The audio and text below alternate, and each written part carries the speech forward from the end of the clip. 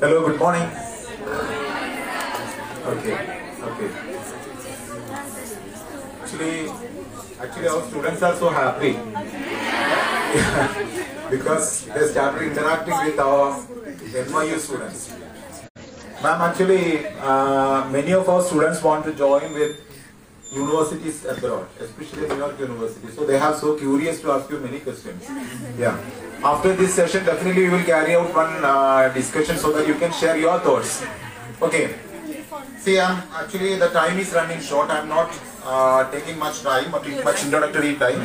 At the outset, I am thanking the New York University team, especially Professor Anderson, Madam Neelima, Abby, and all beloved students for giving me this opportunity, because this discussion is actually very fruitful, not only for you people but also for me, because after the discussion, actually after the last class, I was able to realize that many of the thought-provoking questions raised by students at that time, actually it reverberated my thinking, because they have asked me many questions, and such questions were so worthy also.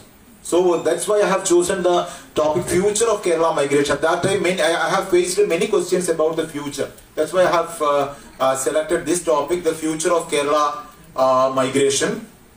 Thank you all for giving me this opportunity, and let me start the discussion.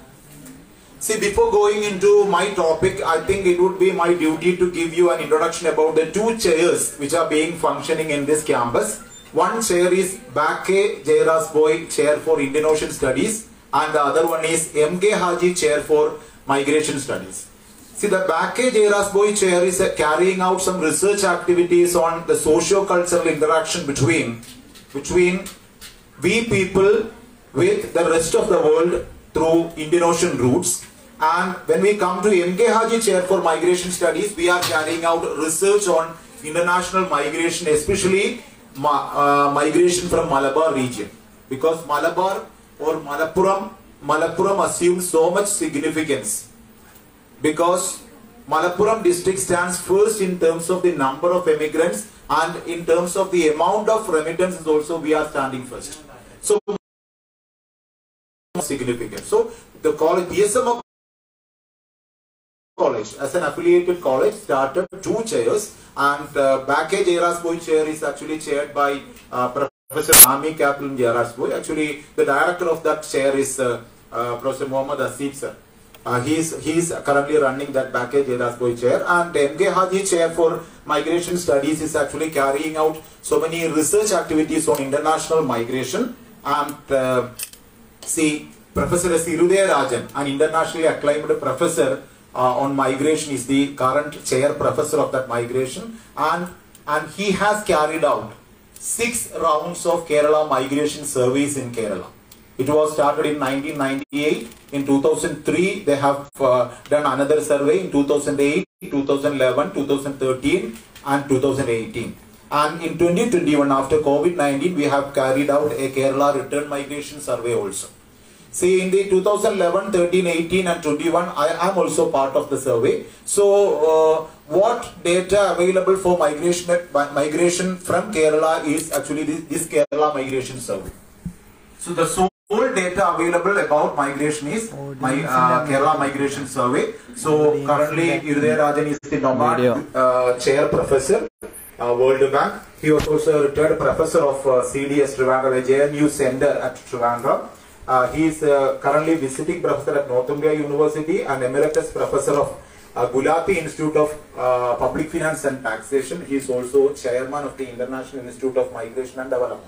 Why I am telling you this is because we presently have some project works under these chairs. See, myself and Asif sir have published that book because currently I am telling you more about the cultural and the social impact of migration. So recently we were published one book. It is on migration, culture and identity. Myself and Asif sir.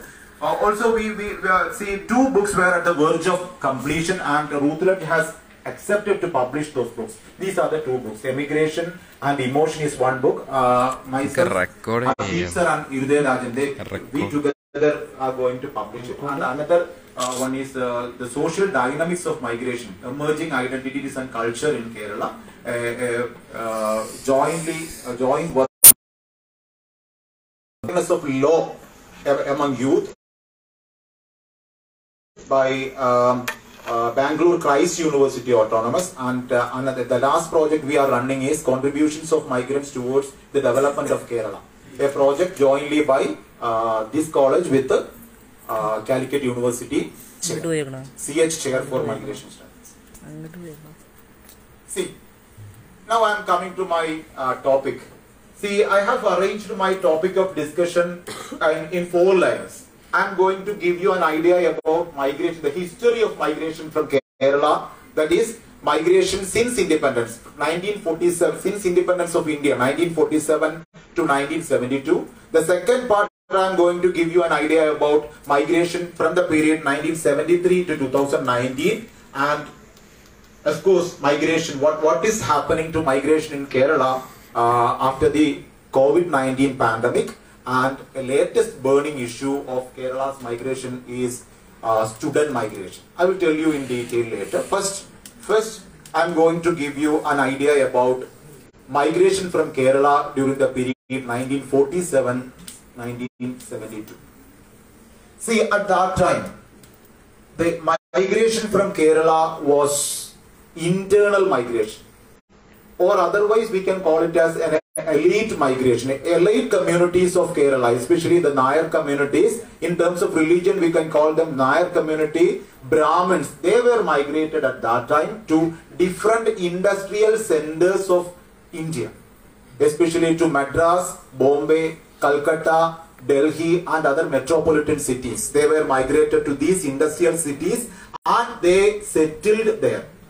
Why migration at that time is called an elite migration? Because at that time migration was happened only among the elite community. Brahmins, Nayars and similar upper caste communities of Kerala were educated people at that time, so they found easy to obtain a job at different industrial centers of India. So they started migration at that time and they settled there. We can see some sort of international migration also during that period, because at that time when we look at the central part of Kerala, especially Pathanamthitta and Kottayam district, we have 14 districts in Kerala, and central part it is covered by 2 districts, Pathanamthitta and Kottayam. When we look at migration from Kottayam and Pathanamthitta, we can see Christian community were migrated in bulk to European countries and to the US. They started migrating. So and that sort of migration, it is not temporary migration that we are seeing right now, because presently Kerala is experiencing temporary migration, because once the visa gets expired at GCC countries, they have to return. But during that time, during 1947-1972, migration happened to Europe and US continents, and that migration was permanent.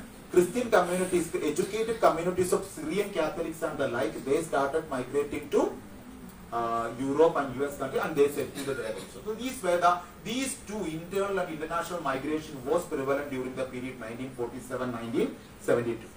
When come to the second phase, that is 1973 to 2019, majority of the migration from Kerala was happened to the GCC countries, Gulf Cooperative Council countries, including Bahrain, Iraq, Kuwait, Oman, Qatar, Saudi Arabia and UAE. And people migrated in large numbers at that time during 1970s to these GCC countries, mainly because of the drastic unemployment situation prevalent in Kerala. People at that time were unable to obtain good job, productive employment here, so they started migrating. And one special feature of that migration was that Muslim community was migrated in bulk at that time, because the Muslims earlier, they were not part of internal migration or migration to countries other than Middle East, because they were uneducated, they were less educated, and they are unskilled also. They were not able to obtain good jobs at different industrial centers at Europe or US countries. So they started migrating in bulk because they found it very easy to obtain a productive job in these Middle East countries, Gulf countries. So they started migrating to Middle East countries. Middle East migration was one of actually a marginalized migration. In a sense, we can say that it is a marginalized migration because large number of marginalized people belongs to lower caste community, especially people belongs to Muslim community, people belongs to scheduled caste, scheduled tribes, Edavas. They started, actually these all are different religious communities, categorizations in Kerala. So in India. So such people started migrating in large numbers during that time. And one special feature of such migration is that they are able to send remittances to home country, to Kerala on regular basis. So that's a great source of income for the people of Kerala at that time, because they were uneducated, they were unemployed in large, and poverty was prevalent among them. So they were able to alleviate poverty because of the regular sending of remittances to Kerala. See, this is the major source of destination of people at that time. See, if you look at the table, 89.2% of the total population from Kerala were emigrated to GCC countries, Gulf Cooperative Council countries, and other figures are actually meager. 89%. When we look at the second phase, 73-2019, the bulk of the population was actually migrated to GCC countries. Why?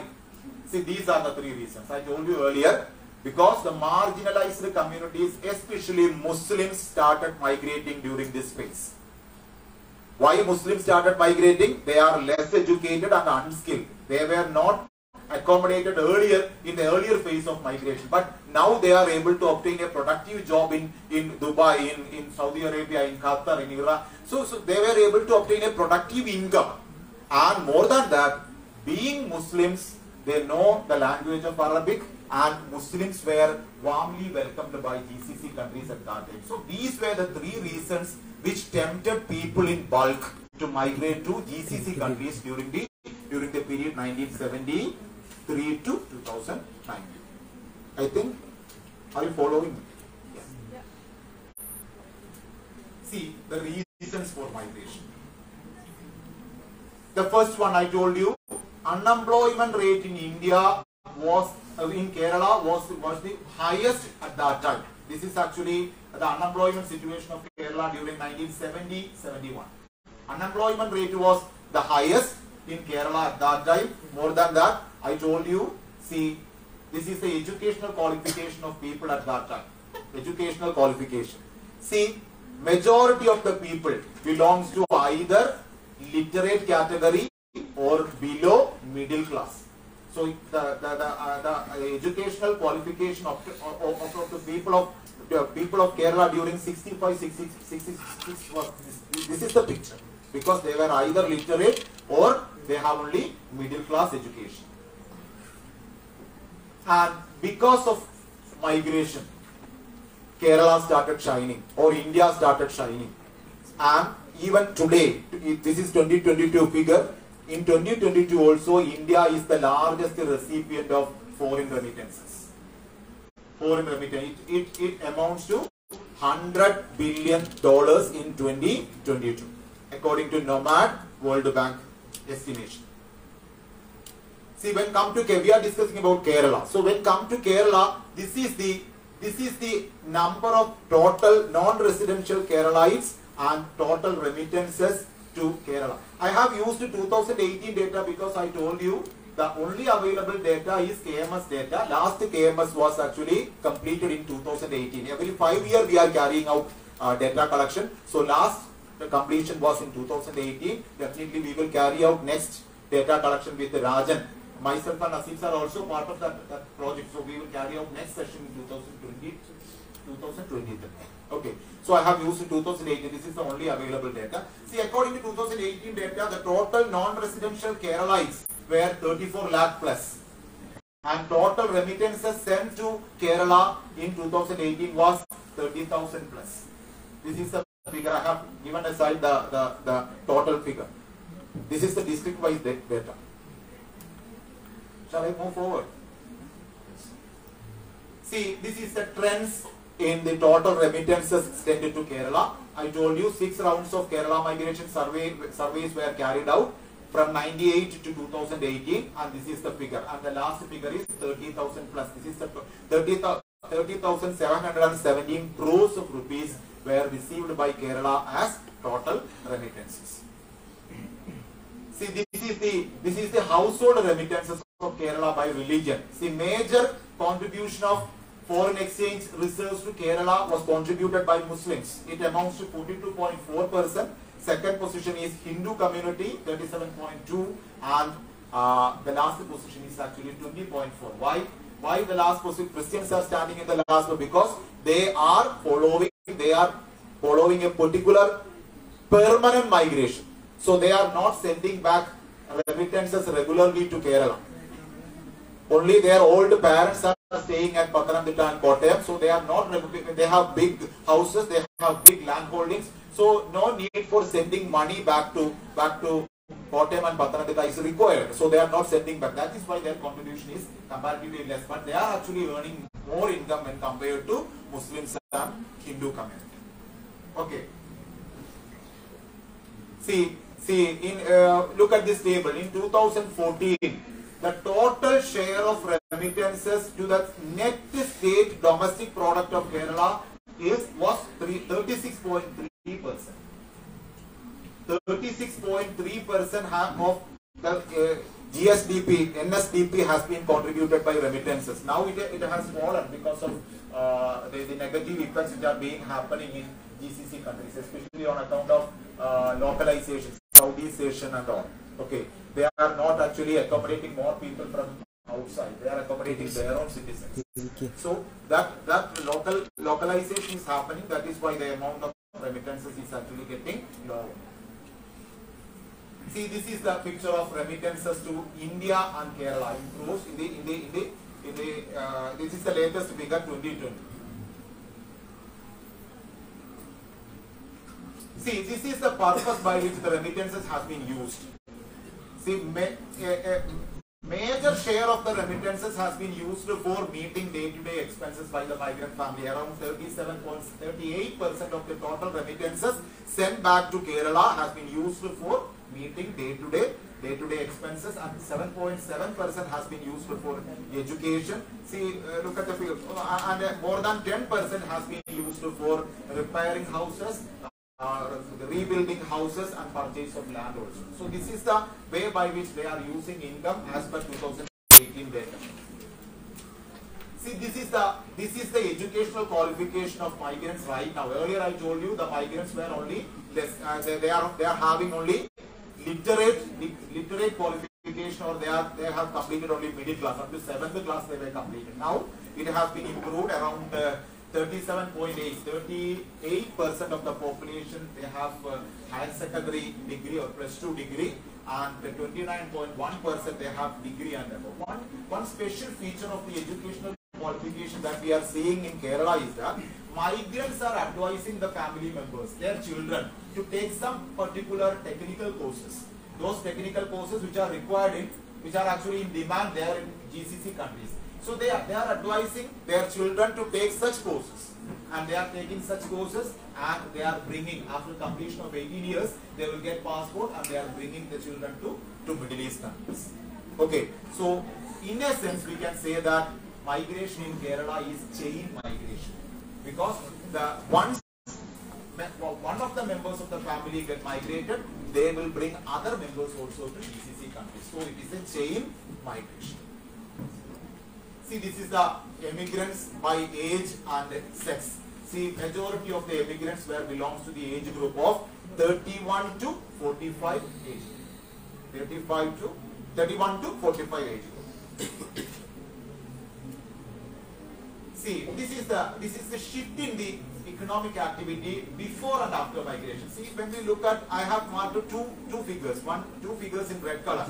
The first one is private sector. See, 27.7% were engaged in private sector in Kerala. After migration, it has increased to 60%. And those who were migrated before migration, they were job seekers. They were unemployed in Kerala, around 21.3%. Now it has reduced to 0.6%. That means, clearly shows that people who are migrating in free visa or in not in contract visa, not in employment visa, either they were able to obtain some jobs there. So that figure is also, this is the economic influence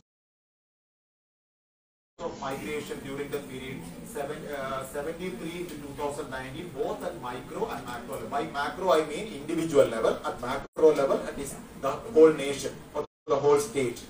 See, remittances sent back to home helped such families primarily to alleviate poverty. Second, to make a dwelling, a house of their own, because earlier they were in rented house, now they are able to obtain a house of their own.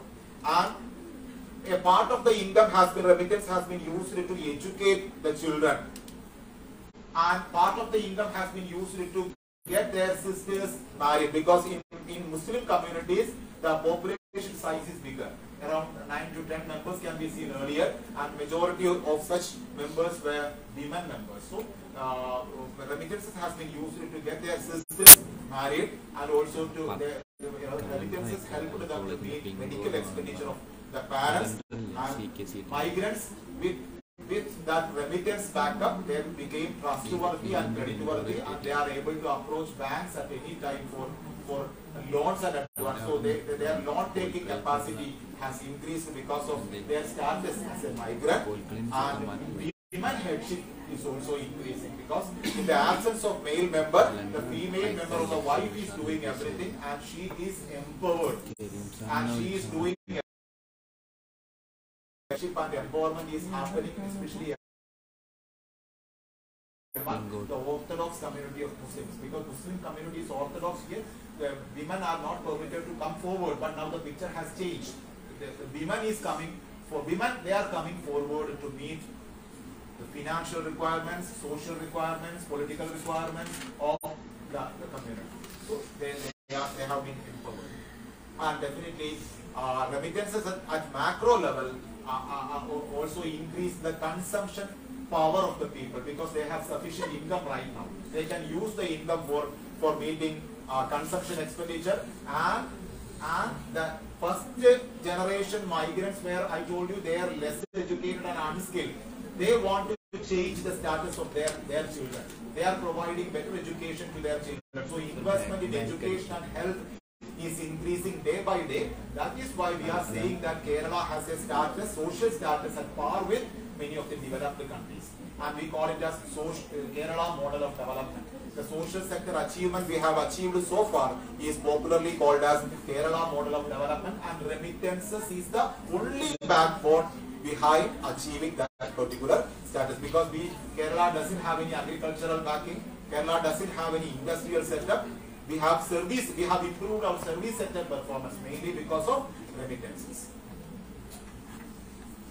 See, this is another macroeconomic impact. Kerala is providing positive influences of migration not only to the migrant family but also to non-migrant families also, because non-migrant families are also benefiting out of migration.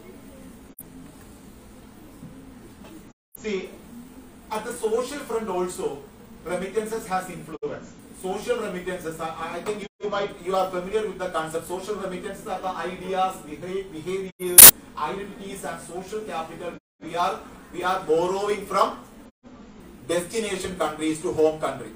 We are transforming such culture to our own state.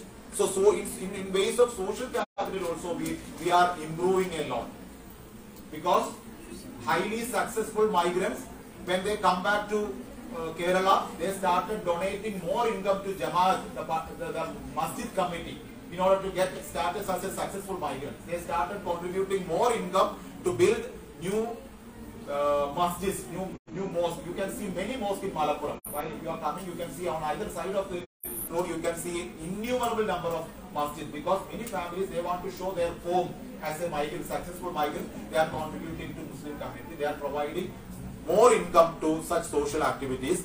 And the Mapula dress that we have, actually 30 years back, the dress system is not this parda system. Malappuram doesn't have that parda system. Actually, it was copied from many of the GCC countries, especially from Saudi Arabia.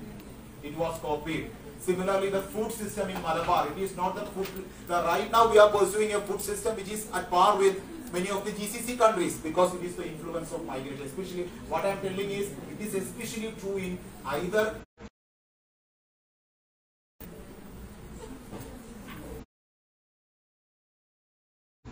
see, these are the cultural influences. Yesterday, Afiq sir has shown you that stick dance. Its origin is actually in Arabia, because during the earlier period, Arabs started marrying women from Malappuram, from Malabar. So that cultural synthesis was happened. So many of the art forms in Malappuram right now, many of the art forms in Kerala right now has an origin in Arabian countries. And I would like to give you a little bit interesting information about Kattupat or letter songs. See, as part of migration, a new cultural branch has emanated in Kerala, which we call it as Kattupat. Kattu means letter, Patu means song. Kattupat means letter songs. See, because of the separation of husband from wife, husband from kids, they started writing letters frequently. And the letters actually inculcates, it exhibits the emotional separation, emotional pain associated with migration. So it was reflected, and actually the famous poet S.A. Jamil was the originator in this field. He has written so many poems in Arabic Malayalam, Kattupat in Arabic Malayalam landscape. See, those Kattupat or letter songs are actually, we can categorize that Kattupat or letter song into three. The first one, letter song, emanated or it includes the pain of wife because of the separation of that wife from male migrant. So that was the first one. See, there are many songs. Haji sir will give you, will sing you such songs. So such songs actually, when wife is writing letters, such wife's Kattupat is actually reflecting the emotional sentiments. In that sentiment, she is actually telling her husband, you have to remember that you left me just after 3 days or 1 week of our marriage, and you are staying there for the last 4 to 5 years. Why you are not coming back? I am a human being. I have passion. I have feelings. You have to take into account that. So that was the feeling included in such songs. And the second part is the repray song written by the husband. The husband will tell in such songs, the husband will say, husband is saying that I am here not for me, it's for you. You have to understand that. I am here. You are enjoying a lot at home because of the remittances. So I am here for getting those remittances. You have to understand. So these are the two types of songs. And the third category of song is the emotional sentiments of children because of the separation of the parent, especially father. So the children in such songs, the children is saying that you have to come back because I haven't seen you for the last 3 years, 2 years. You have to come back. And my mother is actually crying in her prayers. Every day she is crying. So you have to come back. So these are the three categories of letter songs which were prevalent at that time, and even today those songs were, even the Jawaharlal Nehru University is conducting research in in that field. They have a good record. CDS is actually its center. They have a good record of that. See, this is the whole picture of migration during the period 73 to 2019. Now I am coming to the third phase, the phase of migration in Kerala during post-COVID-19. Post I am not telling, but COVID-19 period, after 2020. See, the COVID-19 has affected the economy of Kerala vulnerably, very adversely. Large-scale exodus was happened to Kerala. When we look at the figure, total returnees due to COVID was 14 lakh. 14 lakh, out of which 62.9% of the returnees were from GCC countries, out of which 21.45 are Malayalis, Keralites. And the number of Kerala returnees from GCC countries is this: from Bahrain, 12,000 plus, Kuwait, Oman, KSA, Qatar and UAE. These are the figures. See, when we look at the returnees of Kerala returnees from GCC countries during COVID-19, we can categorize them into two. The first one, the unskilled and less educated people who were forced to come back because of the closure of the small restaurants, workshops, maintenance companies, cafeterias and hotels which were functioned at GCC countries. They were forced to come back because of lockdown. Because of lockdown, such small ventures were closed down and the employers were not able to meet the food, accommodation and other expenses of their laborers, so they were asked to come back. So they were forced to come back due to COVID-19. And many of such returnees, they were actually very poor people. They came back in Vande Bharat flight, a flight facility arranged by Government of India at that time.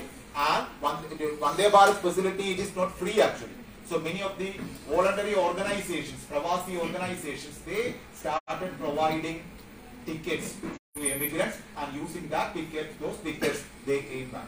And in some cases, they were not being able to obtain tickets because they were not part of any such Pravasi organization. So such members were returned by asking the family members to send money to their account. And using those money, they were returned. So their situation was very positive. And the second category of migrants is actually the poor people who came to Kerala on leave prior to the outbreak of COVID-19. And in many cases, they don't have visa. They were at the verge of visa expiry, and they contacted, because of lockdown, they were not able to move back to GCC countries. So they contacted the employer, and in many cases, the employer said that no, we will inform you if we warn you.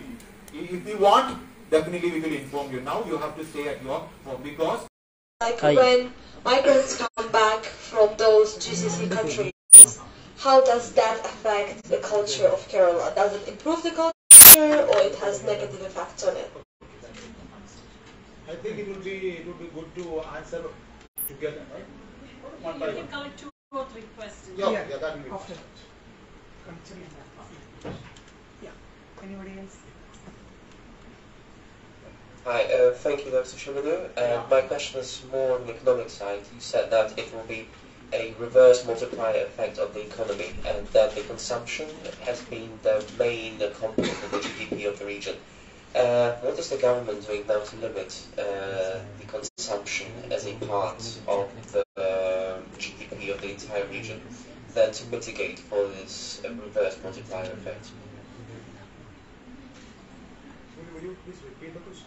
Yes, so to mitigate the effects of this negative reverse multiplier What the government effect, will do? Yes. Yes, okay. How is it preparing for that? Yeah.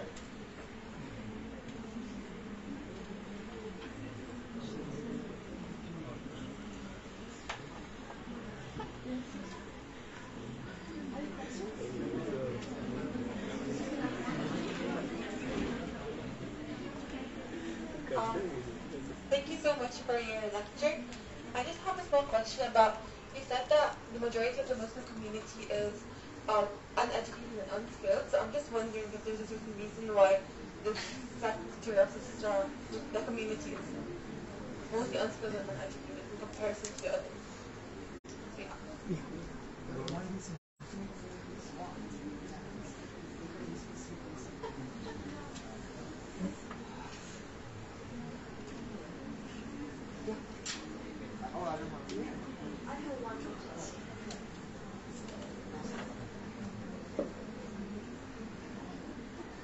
Like in the last part of your speech, you said that, like for Kerala to develop and solve the problem of the student migration, in that case they have to restructure education system.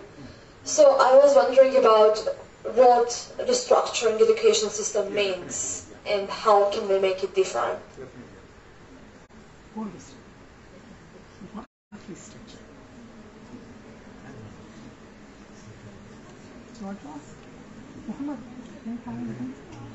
Yeah. This. Yes.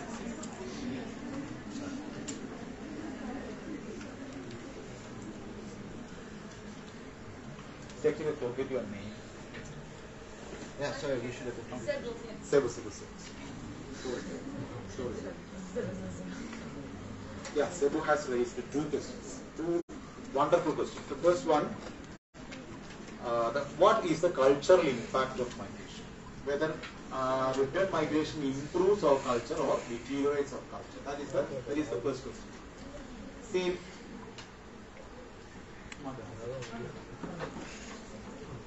in the first sense, cultural synthesis is actually good in all sense program.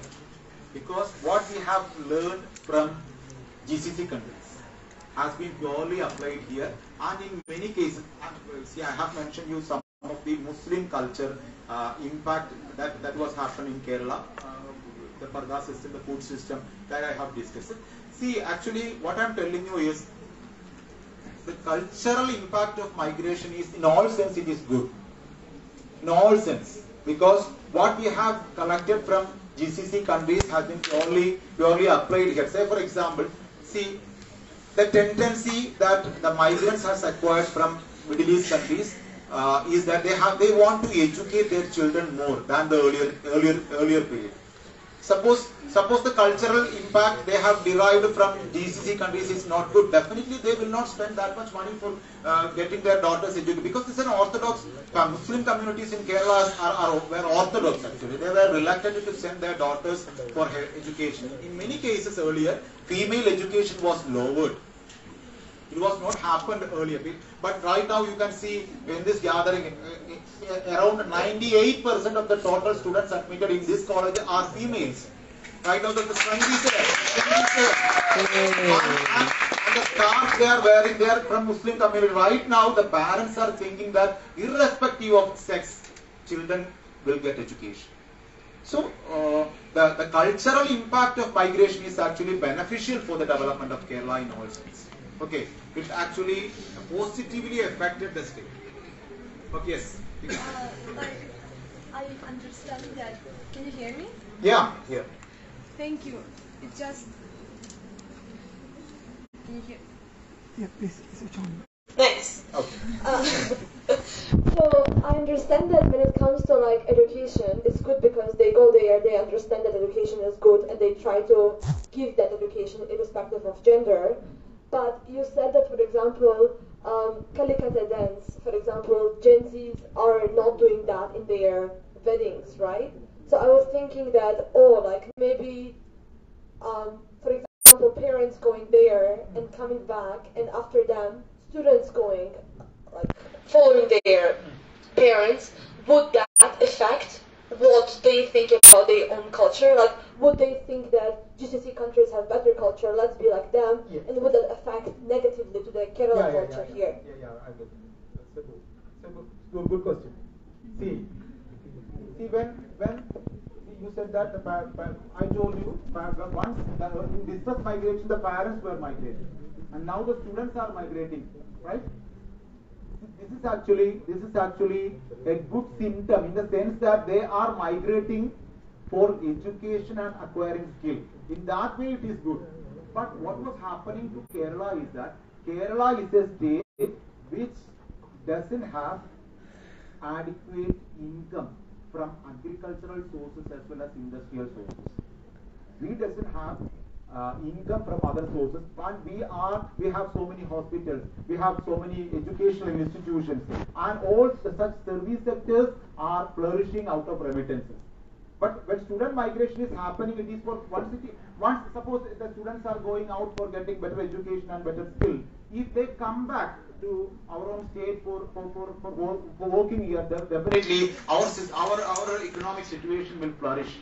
We will be flourished. We will be, because we can use them for better economic development. But it is not happening right in the student migration from Kerala, because they are migrating to European countries and they don't want to come back. They want a permanent citizenship there. So for that, your second question will come, that is how to restructure education, right? See, actually, the educational system that we are following is one of traditional educational system. We are following traditional courses in traditional ways.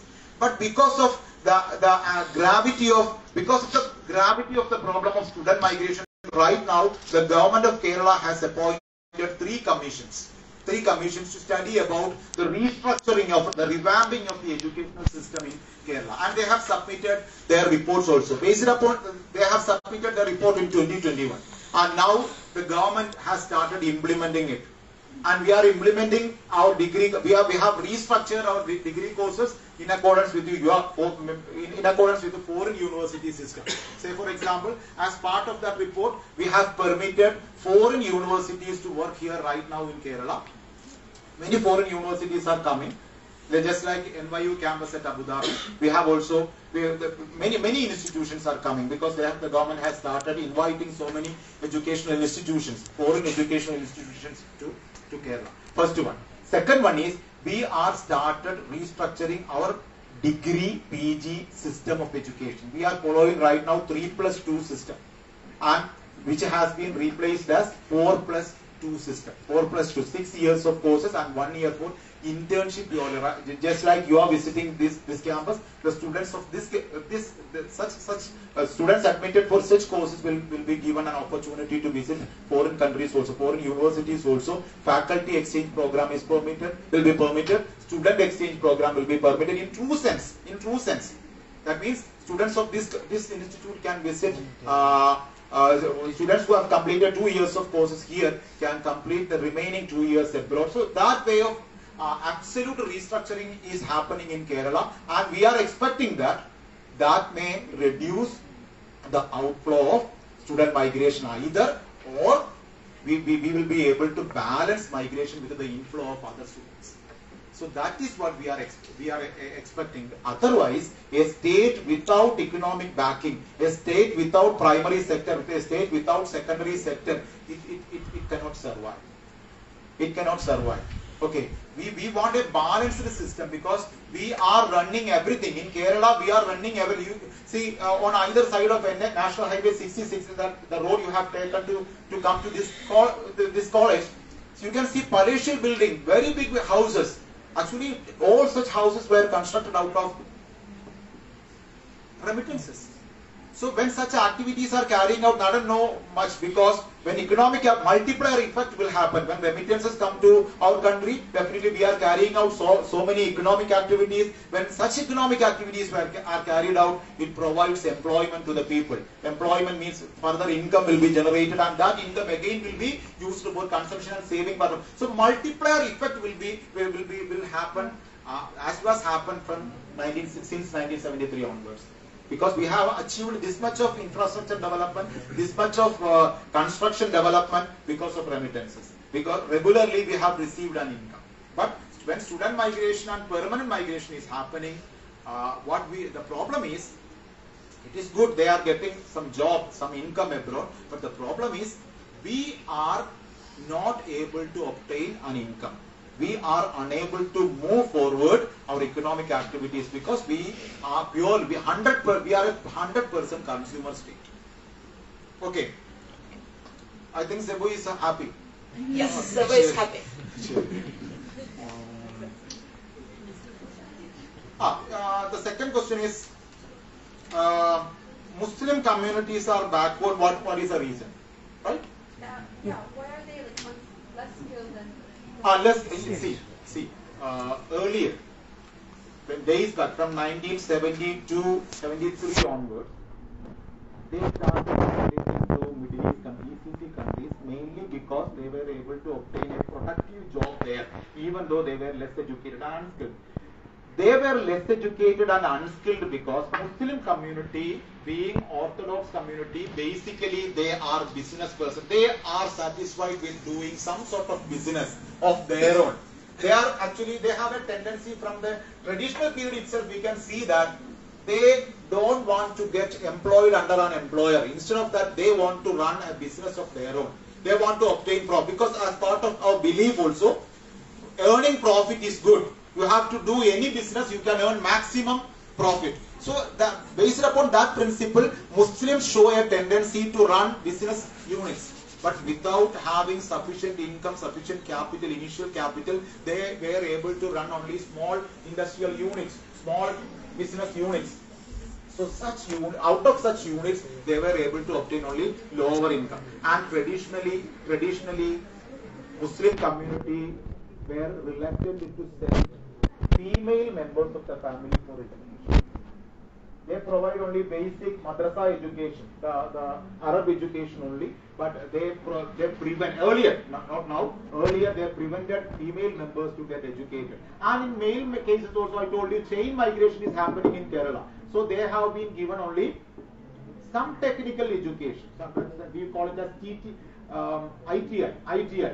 Technical education, in Kerala it is called ITI. Technical education will be given. Technical education means welding, plumbing, wiring and similar electrification. Such activities were given only, and those tended, that belief, that attitude was the reason for the backwardness of Muslims in education and skill and art. Okay. Any other questions? Well, please, at the sake of time, let's just take one last question. His question about the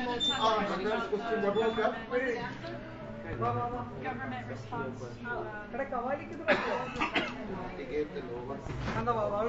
what the government do for mitigating lower consumption? See. Actually, I don't know whether I can say that. See, the attempt on the part of government to mitigate lower consumption because of the fall in remittances is not actually happening in Kerala. Because many reasons are there. Primarily, the first reason is we have taken huge loans, not only from the central government, but also with the permission of the central government, we have taken some ADB loans also, Asian Development loans from Asian. So we are running short of income. If we look at the expenditure pattern of Kerala, 96% of the total income has been used for the payment of debt. Debt servicing burden is there upon Kerala. Payment of pension. So we are beset with only 4% of income for development. What can be done? What we can do with that 4% income? So this is the exchequer situation of Kerala. And we have achieved this much of social sector development at par with developed countries only because of remittances. I have shown you a table. Around 40% of remittances has constituted 40% of the total net state domestic income. So when it gets lowered, definitely the government can do nothing. Actually, verbally saying the government, practically saying the government can do nothing. It may create a debt trap. The economy will be in debt trap. So mitigating measures is actually lower. Is nothing happening because even now, see, I don't know whether I can say it. See, the government is frightening actually. They are afraid that they are panic that they may not be able to give salary after 6 or 3 to 6 after 3 or 4, depending upon, relying upon debt loans for getting each and everyday activities to move. So that is the real economic situation of Kerala. So mitigation measures in pure sense is not happening, but we are maintaining, we are carrying out some sort of conversations, some sort of discussions with the foreign GCC authorities, GCC king. See how Chief Minister has visited the king there, they visited the Sultan. They are carrying out so many discussions to place the return migrants there back. So we are positively anticipating that may happen. By providing some sort of skill to these people, definitely they can be re-accommodated. We are expecting so. Okay, that's what happened. Naren is actually from economics background. Any other questions? We open it up to some sessions. No, that's happening later. We are having the Kavali. Okay. Kavali, and then we'll do the otherwise. Please begin with you. Yes. Do you want to share something? Mark, do you want to say something? Well, just my thanks again for your insights and all your data, and we look forward to the continuation of the program. Thank you, Dr. Shibru, for such a wonderful talk. That was fascinating, and I hope you all enjoyed that. Okay. We'll have an interaction later. Yeah, okay. Yeah, we have an interaction with the students. Okay.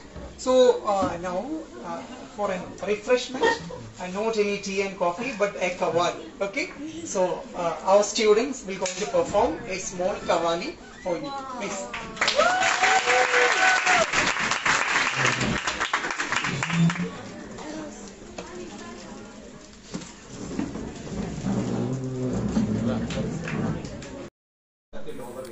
And freshers need to pay only lower wage rate.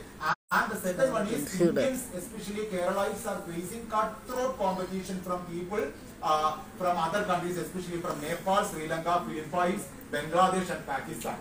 They are actually facing stiff cutthroat competition. And the third one is the GCC countries. Nowadays, they are showing a preference towards Filipino people to appoint at the front office.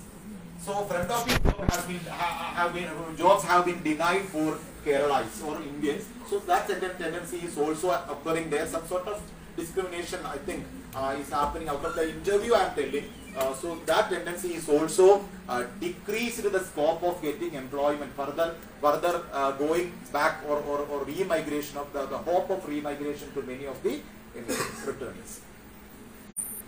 See, what are the problems right now the Kerala economy is facing because of COVID-19 return? The first one is return migration happen mainly to the less educated and unskilled people. They have no sound savings and investment because they have only meager income there. And in many cases, they have taken loans and they are debt ridden. And in many of the returnees, they were completed 40 years. They were in the age group of 40 to 49 years. You know that for applying a government post in Kerala, we have to be, our age will be lower than 40. So they are denied the opportunity. They have no opportunity at all to apply for a government post, or a semi-government post. And more than that, more youngsters are actually currently existing in Kerala. The demographic dividend is existing in Kerala in the form of youngsters. So the government is trying its hardly trying to provide employment to the already youngsters. At that time, the return happened. So it was a great problem to the economy of Kerala right now.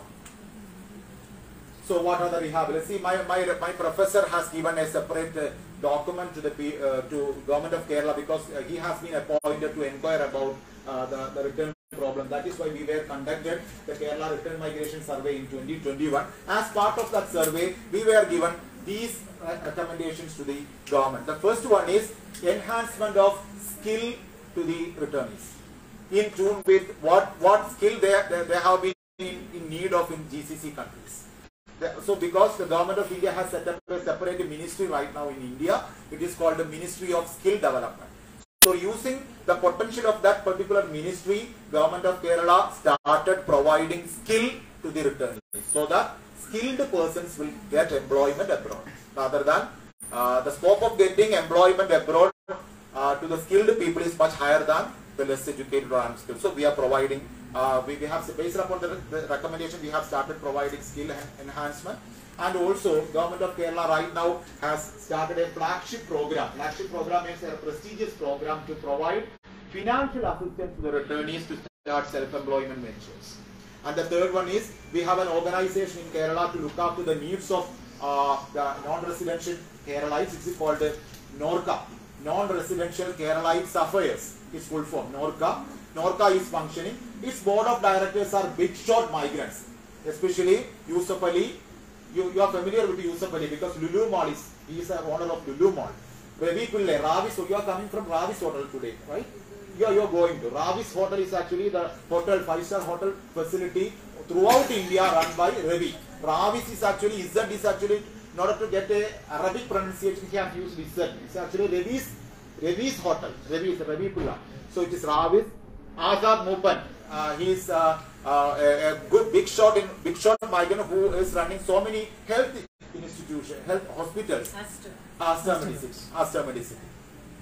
So such big shots are part of the NORCA, and they are running big institutes, big business ventures in Kerala also. We have advised the Chief Minister. We have given a separate proposal to the Government of Kerala that you have to advise these directors to provide self-employment ventures to these returnees, because many of the returnees are highly skilled persons.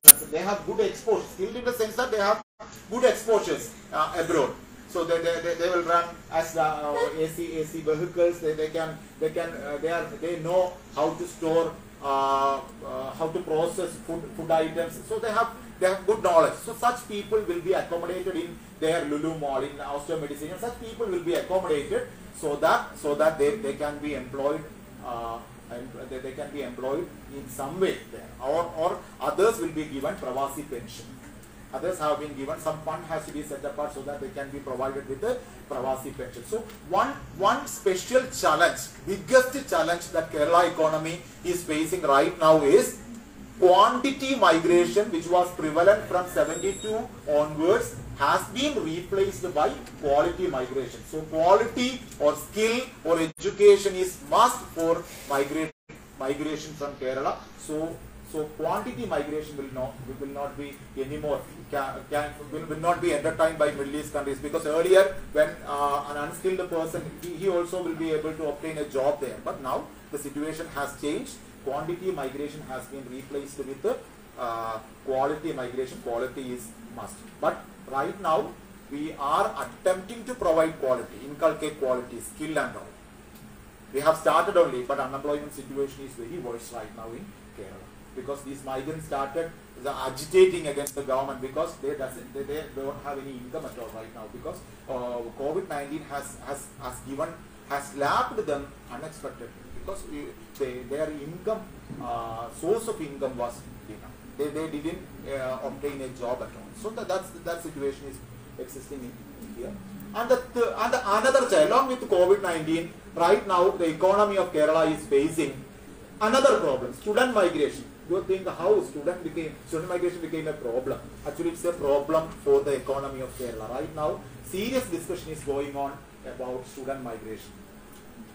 I don't know how fair I am to tell you that student migration is a problem, because from 8 countries, 14 students are here.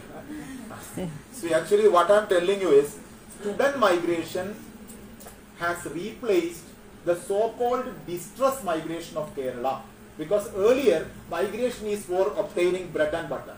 Right now education is happening in bulk among students for obtaining skill and education. So large number of students are migrating to Europe and other developed regions of countries of the world, and India became a youngsters hub by 2030 with 14 crores of students, according to the projection made by National Sample Surveys Organization, NSSO. And one of the problems associated with India's growth rate is India faces a sluggish growth rate. Along with that, the growth we are following is a jobless growth. We have growth, but it is not providing adequate sufficient job for the people. So it is jobless growth, and in many developed countries, especially 7 countries which are contributing 70% of the total world output. In such countries, there is a shortage of skilled manpower. Anticipating those manpower, those students are actually started migrating to these regions, these countries, because once they migrate there, they will get education. After getting education, they can stay there. So they are actually aspiring for a permanent citizenship. They don't want to come back to Kerala. I have given some examples. In Germany, by 2030, it is estimated that 23% of shortage of skilled manpower will be there. In China, it is 3%. So students want to explore these opportunities and stay. They are identifying such countries and they are started migrating to these countries, where after completing their studies, definitely they will be able to obtain a good job. So they are actually aspiring for permanent migration. They are actually aspiring for permanent migration. Permanent migration has some problems. First one, in the distress migration, definitely there is an inflow of foreign remittances to Kerala. That is what we were witnessed till since 1973 onwards. Till 2019, we have sufficient inflow of foreign remittances. But permanent migration will not ensure inflow of foreign remittances. Kerala being an economy purely depending on remittances, it will create great chaos. And Kerala being a consumer state, the consumption habits will get lowered. Definitely, it will have a reverse multiplier effect. When consumption will be lower, saving, investment, and everything will get lowered. So it will have a negative impact. And the third one is student migration from Kerala is a drain of wealth, causes drain of wealth. Why? Because in many countries, migration when our students are going out from such countries, when students are going out for education, sizably equal proportion is coming to that country for getting education. So there will be a balanced migration is happening in many developed countries. When student outflow happens, an inflow will also be there. But in the case of India, that balanced migration is not happening. We have outflow of migration, definitely. We have outflow, but we have no inflow at all. There are many reasons. Because of poor educational facility might be one reason, and the other reason is Kerala doesn't have a migration policy at all. It doesn't have a migration policy. We have to do something to attract others also to our own country, but unfortunately Kerala doesn't have a migration policy at all. Though we have a long migration history. Kerala doesn't have a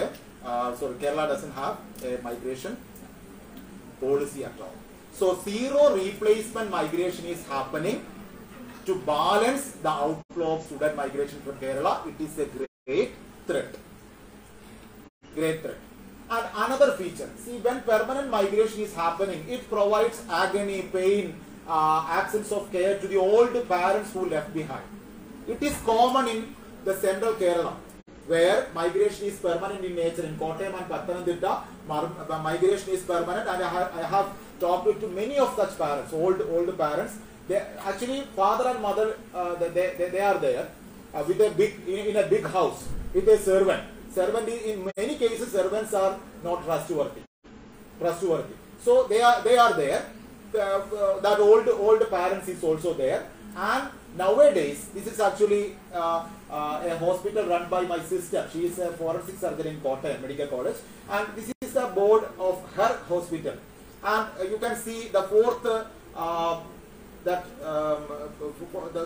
one, home care facility available. Home care, it is common in Pathanamthitta and Kottayam right now. The home care facility means the children who are working in European countries, they have contact with these private hospitals, and they are asking the doctors and nurses, to look after the parents, older parents regularly. They will visit the home, with doctor and team will visit home, and they do everything for the parents, and the bill will be submitted online to these children, and amount will be credited to the account of the parent. So this is common. The problem is, actually what they need at their old age is they need care, they need affection, they need love. It is actually not happening. So old age migration, or if this student migration will continue uninterruptedly or without any regulation, definitely Kerala became a land of hopeless old age people, because the students who are migrating, they never want to come back. In all cases, they don't want to come back, they want to stay abroad, and in many cases they are finding a pair abroad, especially the students who see, I have talked to a student whom I met in bus while I am traveling to Kollam, my district, last month. He said that, sir, I have chosen one girl who is studying with me, and we will get married. Definitely, we will stay there. So that tendency is continuing. What is happening is this old people, they have problems. Right now, we are facing that problems in Kottayam and Pathanamthitta. But if the student migration will continue uninterruptedly, definitely it will create a great problem to the economy of Kerala as well as to the older people of Kerala also. So what the solution to this problem is only we have to restructure our education system so that we will be able to attract our own students. Also we can attract some students from abroad also, so that either we can balance student migration in a positive way, or we can keep students in Kerala itself, so that this problem will not happen in large number. Okay, this is all about the. I beg your pardon because I have taken more time. Sorry.